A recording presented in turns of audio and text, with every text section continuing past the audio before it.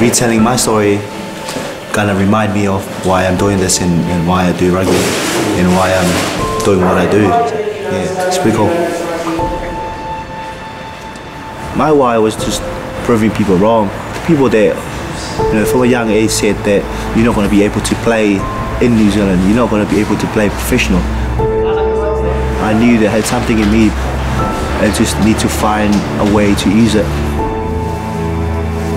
Way back at school, I didn't have the skills. I wasn't like smart enough. I didn't read things well.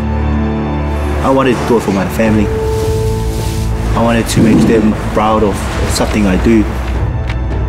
The local media, they all write about me putting out of school for nothing.